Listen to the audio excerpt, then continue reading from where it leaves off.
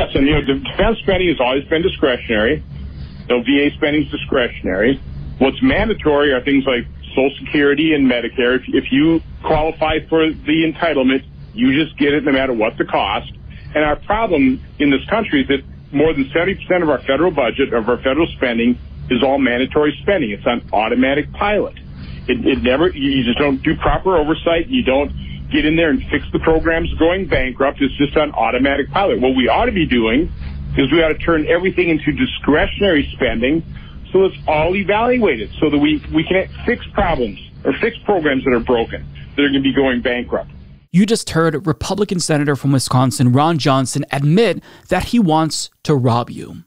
He wants to take money out of programs that you already paid into. Are you okay with that? Because I certainly am not. Now, if you don't know any better, it's easy to be misled by these deceitful politicians.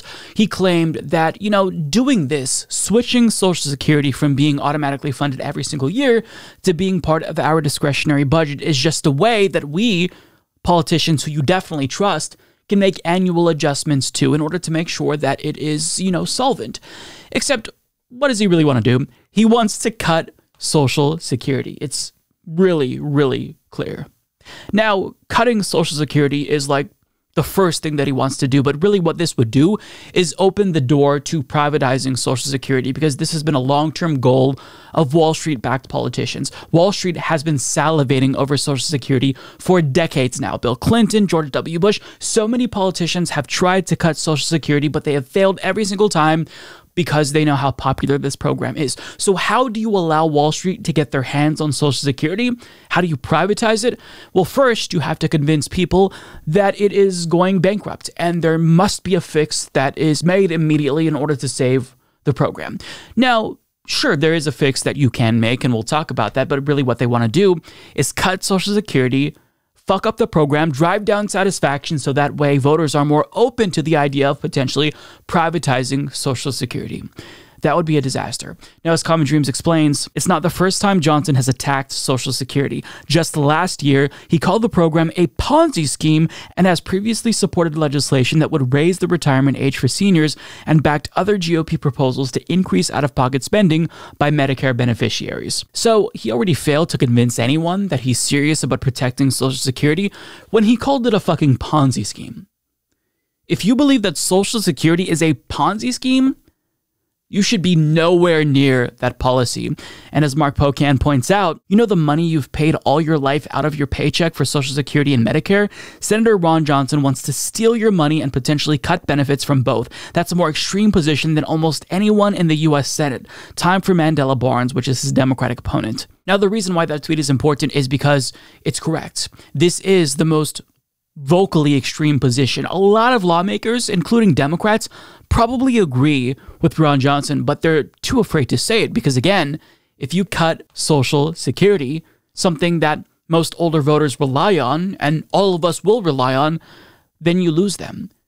So the way that they undermine Social Security, it's all covertly. They're incredibly disingenuous, and you have to watch out for them. Now, part of the problem is that the media is complicit, and they'll create these headlines about how Social Security is bound to go bankrupt in the year 2035, when in actuality, that's not the full picture.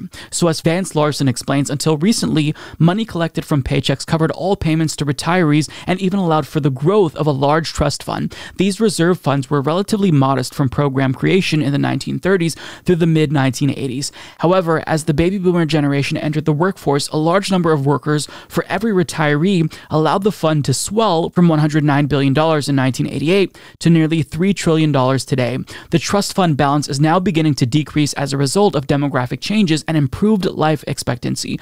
Baby boomers are now at or near retirement, and as such, there are fewer workers for every retiree. According to analysts at the Nonpartisan Congressional Research Service, the trust fund will be depleted in approximately 12 years' time, assuming no policy changes are made. For those not familiar with the particulars of how Social Security is financed, it is easy to see how these claims and headlines may cause worry about whether they can rely on the program for retirement income. after 2034, based on current projections, Social Security will only be able to pay about 78% of benefits. This is, of course, problematic, but certainly not an indication that in 2034, payments will stop flowing entirely. For the last 30 plus years, most of the money withheld from paychecks went directly to current retirees, with the surplus contributing to the trust fund balance. Moving forward, money will still be coming in to cover most of the obligations, just not all of them. Congress should pass the act known as Social Security 2100, a sacred trust, which would change the earnings subject to taxation. Currently, only income below $147,000 is taxed, meaning an individual making $150,000 annually pays as much Social Security tax as Russell Wilson. This bill would subject income above $400,000 to the payroll tax. Taking this action would increase taxes on a small portion of wealthy Americans and ensure a better retirement outlook for millions of American seniors. So in other words, all that you have to do in order to keep Social Security fully funded for the foreseeable future is lift the cap on taxable income. That's it. But for whatever reason, this easy fix isn't being proposed by these politicians. Why?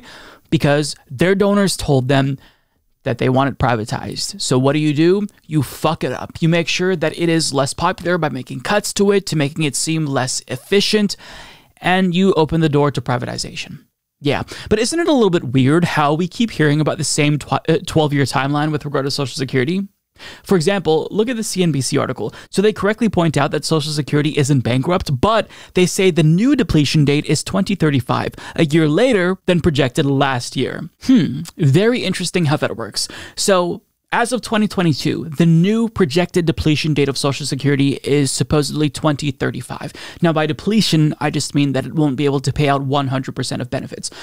But what's interesting is that in 2022, the depletion date was 2034. And in 2020, the depletion date was 2033. Now, I don't have a crystal ball or anything, but let me just make a guess here, and you could come back and check this next year. By 2033, by 2023, by next year, the new depletion date will be 2036. And by 2024, the new depletion date will be 2037. You get the point that I'm making? It just continues to roll over.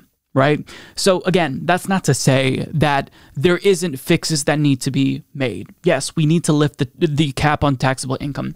The problem is that all of this hysteria over Social Security going bankrupt is nothing more than a ploy to privatize it, to propose a fix that will ultimately break Social Security.